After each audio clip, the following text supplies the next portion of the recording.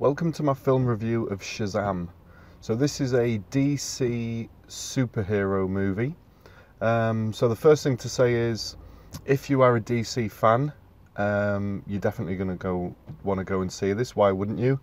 It's a new character for the DC universe.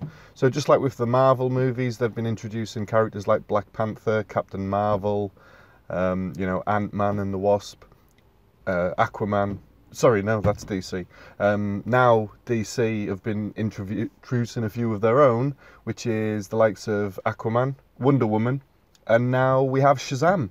So this is definitely a movie where I've seen the trailer, and I'm pleased to say that the trailer didn't give anything away. Now, I saw the trailer quite a while ago in the cinema, so whether or not they've brought out a more recent trailer that's a little bit more revealing, I hope not. But a lot of what happened in the movie, I completely and utterly wasn't expecting. So that was really pleasing. The trailer that I'd seen gave nothing away. All the trailer told me was this is a superhero movie, and it's funny. It's very much based on comedy, and that is very much what it delivered. To be perfectly honest, I was wondering during the movie whether this was going to be an integration into the DC universe, but at the end credits, they wanted to make it perfectly clear that this is part of the whole DC world. So that isn't a spoiler because there's no linkages during the movie at all that you need to worry about. But the point I'm trying to get across is, if you're likely to be watching any future DC movies, like the Justice League, where everyone teams up together, you're going to want to see this movie so that you understand the character Shazam. There's a lot to learn about the character. Obviously, it's a completely new character. So basically, if you're a DC fan, no questions asked, you want to go and see this movie. For everybody else who, you may be a semi-superhero movie fan, you might not necessarily go to all of them. You might dip in and out depending on what takes your fancy. So to help you understand whether this movie is for you, I was thinking during the movie of a lot of films that it reminded me of, as if they'd kind of like integrated them all together. And this is basically what I thought it came down to. So if you like any of these movies, there's a very good chance that this is a movie that you'll enjoy.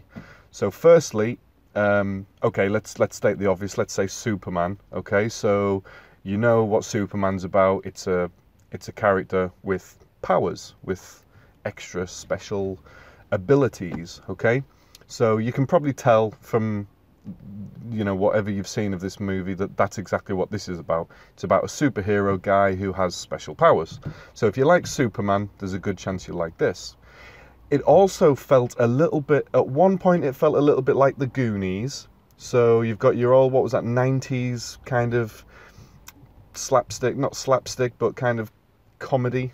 If you like the Goonies, then there's elements of this movie that reminded me of the Goonies, which was nice. I expected this to be a comedy, and it delivered. It had me laughing out loud on numerous occasions. There were the odd bit that maybe wasn't that funny, and the auditorium that I was in wasn't overly packed, and they probably didn't, they didn't scream the place down with laughter, but it certainly got plenty of chuckles. So I think, if at the very least it would put a smile on your face, even if you're the kind of person who doesn't necessarily laugh out loud in public places. So you've got the Goonies, a little bit of the Goonies, a little bit of, obviously, Superman, and then also Instant Family. If you saw the movie Instant Family, which has been out very recently, I personally thought that movie was absolutely excellent. I really, really enjoyed that movie. So it's got an element of Instant Family about it as well. So if you liked Instant Family, there's certainly a lot in this movie for you as well. Was there a third? I think there was another element I was considering it. So we've got Spider-Man. No, I think them three are kind of the main elements that I would that I would sum up this movie by comparison to other movies. So I hope that helps you understand whether it's for you. Now, what I thought of this movie, let's get to the rating. I feel like an 8 out of 10 might be a smidge too generous, although I did give Captain Marvel, I think, 8 out of 10, or did I give Captain Marvel 7.9? I'm going to give this about the same. It's not quite an 8 out of 10, but it was good. I'd probably go around 7.8. So I enjoyed this movie, but it wasn't the kind of movie where the time flies by from start to finish and you're like, oh my god, has that been, because it's 2 hours and 10 minutes, oh my god, you know, has that been 2 hours and 10 minutes already? That flew by. It wasn't one of those movies.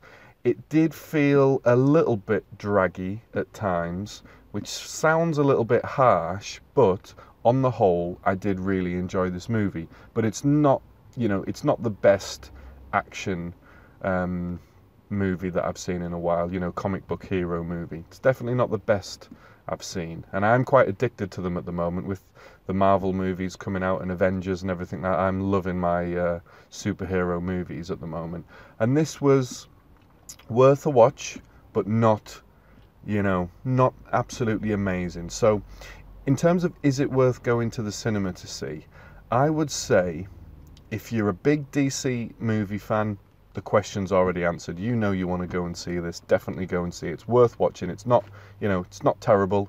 It's good. It's definitely worth a watch at the cinema. But if you're paying £10 per person, I'm struggling to really say that it's worth it. You know, if you can go for a fiver each or something like that on your special offer days, I don't think you'll feel shortchanged at all. But if you were to pay £10 for this and you're not a huge hardcore DC movie fan, I think you might feel like you didn't quite get your money's worth. I'd maybe be thinking save it for the Avengers Endgame, you know, and obviously the double bill is coming out as well, in Infinity Wars and Endgame as a double bill on Wednesday the 24th of October, so make sure you get to your local cinema house so that you can go and see the double bill, because why wouldn't you want to go and see two amazing Avengers movies at the cinema? But anyway, I digress. This is supposed to be about Shazam. So it's probably, you know, it's not one of those must-see if you're paying £10 per person kind of movies. I would have to be honest about that. But it is, you know, if you're an avid cinema fan, it's worth going to the cinema to see. And in terms of the special effects, there weren't like your Marvel Studio special effects. It was very much more like your Superman special effects. You know, it didn't feel like there was anything done that couldn't have been done in the cinema 15, 25 years ago, even something like that. You know, you've got very basic CGI stuff. Although the movie was great, it wasn't one of those movies where if you don't see it at the cinema, it's going to ruin the experience. Because I think as long as you've got a reasonable sized TV at home, you know, you could probably get just as much of a kick from watching this at home. It's not an absolute must see at the cinema. I'm going to be honest there, it's not. You know, the CGI wasn't mind-blowing. I'd be interested to know how much they spent on this movie, because I would guess the budget was probably nothing like what they spend on a Marvel movie. Although, like I say, I'm not criticising it, it was still good, but it wasn't absolute blockbuster like what the Marvel movies are pumping out right now. You know, I'm a bit of a Marvel fanboy. I like my DC as well, but you know, I loved Aquaman, absolutely loved Wonder Woman, thought they were both absolutely brilliant. But I would say that Shazam, compared to Wonder Woman and compared to Aquaman, is a very poor effort in comparison. Like for me, Aquaman was like a 9 out of 10. It was absolutely awesome. Wonder Woman was an awesome 8 out of 10. But this, I feel like giving it 8 out of 10 is being a little bit generous. Giving it 7.5 out of 10 is probably being a little bit harsh, but it's somewhere in that region, you know, so it's not the best, but it's still decent. So by all means, go and see this at the cinema if you're an avid movie fan and you like your DCs. But if you're the average casual cinema viewer, I would, and you're paying, you know, you don't get to the cinema that often, and when you do, you have to pay £10 or something like that, I would maybe save the experience for the new Avengers movie that comes out in a week. That would be my advice if I'm being brutally honest. And you can always catch this movie when it comes on Netflix or on DVD or whatever.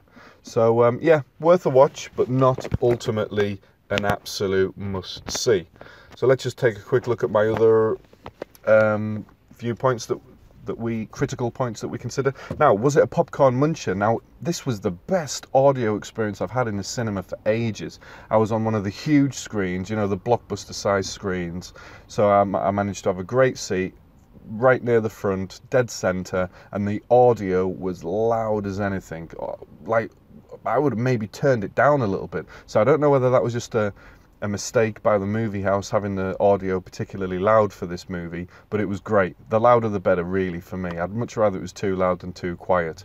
And in terms of popcorn muncher, there was loads of noise during this movie. So you're not going to have any problem getting your popcorn eaten during the course of this movie. There'll be the odd quiet spells, but for a lot of this movie, it was flat out noise. I had my usual ice cream, and I didn't have any problem scraping the bottom and having the noise of the cinema disguise fully the noise of my spoon scraping the ice cream tub. So it would have definitely been fine for popcorn as well. What else do we need to look at? Is there anything at the end? Well, it's DC. You know there's something at the end. I wish the people in the cinema that I was watching it with knew, because as usual, as soon as it finished, you have people darting out the cinema, and I'm like, what, did you hate the movie? I always have this rant, so I'm not going to go on. You know, I just don't understand. If you watch a Marvel or a DC movie, why in God's name do you leave before seeing the additional credits? You know, what's a few more minutes? Is your life really that busy that, you know, you can't wait another 3 minutes to see the extra sequence that they put at the end, which is giving you a direct link, a direct clue as to what's coming in the next movie? Why wouldn't you want to see that? It's crazy. I'm a hardcore movie fan. Maybe these people aren't, but if they're not, why are you paying full price to see the cinema on a Saturday? It's not like you were on an Orange Meerkat Movies Tuesdays or anything where it was buy one get one free. You were paying full price today, people, and you dart out of the cinema like your seat's on fire and you can't wait to get out of there. So the credits at the end were 10 minutes long. Obviously I waited till literally the very, very, very end, until the screen went blank. Now, the first movie sequence that we see takes 3 minutes to appear. So the credits start to roll, you've got loads of great animation like you do on the Marvels, so you know it's not the end because you're still getting entertainment on screen. And that's where you get to see a lot of the other DC characters, you know, being drawn and depicted and everything. So you're like, oh, okay, yeah, so they, you know, they are planning on making this, you know, part of the DC Wonder Woman, Aquaman kind of universe, Batman, Superman. So you get 3 minutes basically. So 3 minutes of this animation, and then you get an end sequence which gives you, it's very important because this is the end sequence that lets you into what might be coming next. So you absolutely definitely want to see that, and it's only 3 minutes. It's a 2 hour and 10 minute movie. The movie ends after 2 hours. The last 10 minutes are credits. You knew it was a 2 hour and 10 minute movie, so why wouldn't you be willing to stay 2 hours and 10 minutes? So the first end sequence is 3 minutes.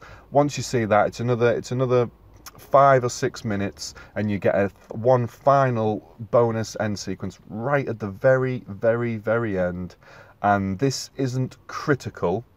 So if you really do desperately need to go, you're not really losing out on any key information. It's more a gag. So at the very end, the very, very end, it's just one last little giggle.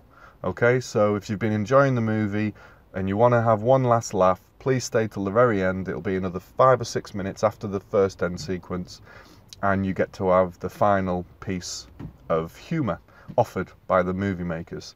So there are two at the end, one at 3 minutes and one at 10 minutes. Please hang around, watch them both, enjoy them. They've been put there for your pleasure, so why not take advantage of them and enjoy them?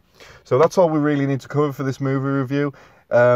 Like I say, I don't like to go into the movie. I don't like to give any details away. I'm just trying to help you understand, is this the kind of movie that you want to see?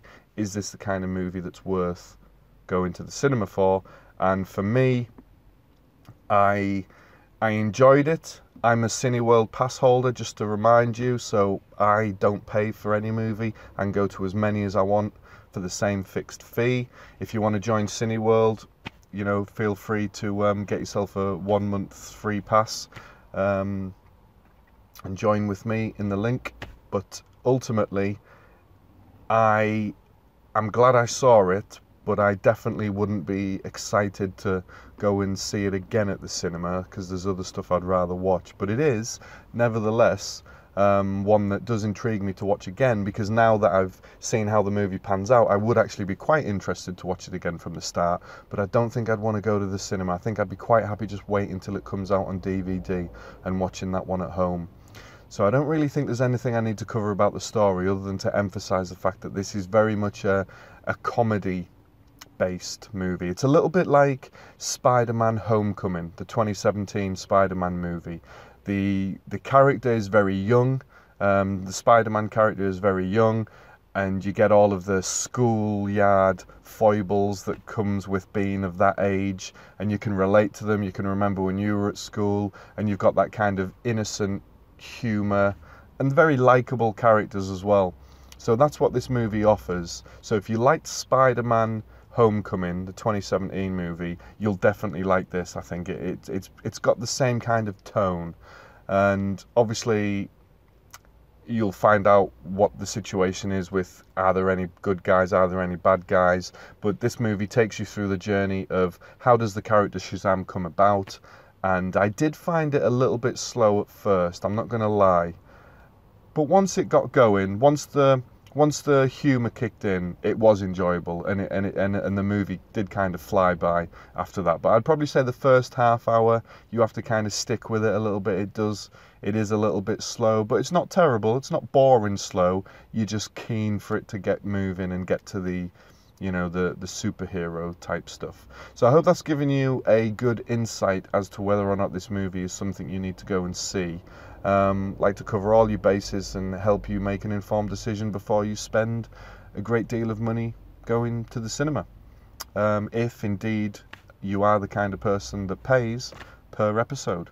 So I hope that's helped, and we will see you on the next review. Thanks for listening.